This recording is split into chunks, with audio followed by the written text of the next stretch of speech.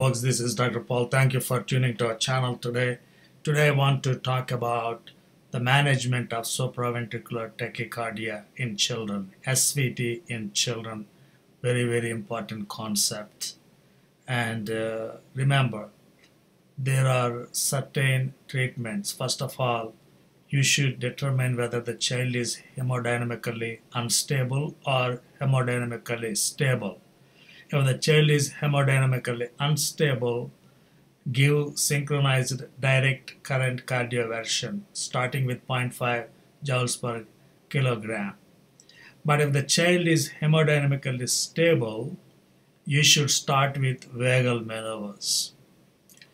And it consists of application of ice bag to the face. Here in this photo you can see that. You put the child on the monitor, and while watching it, ice water is applied to the upper half of the infant's face for vagal stimulation here.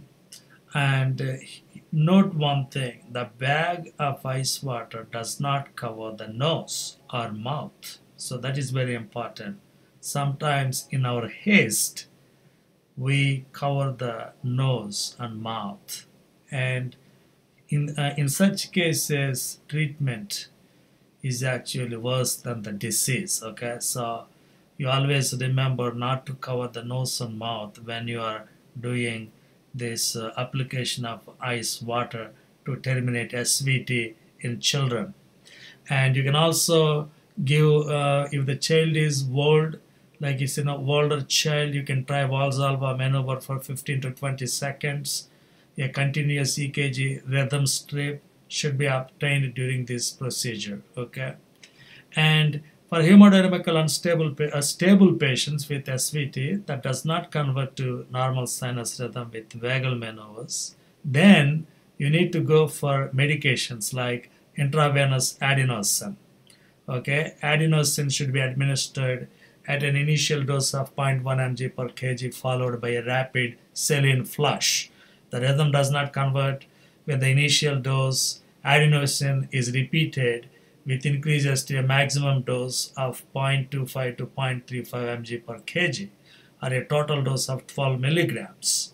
So that is the acute management of supraventricular tachycardia in children. If the child is unstable, go for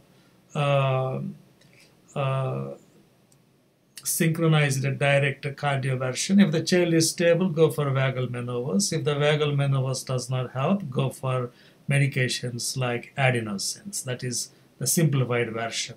And if it is a chronic, if the patient is getting again and again, then you do a 12 lead EKG and you look for any Wolff-Parkinson-White syndrome.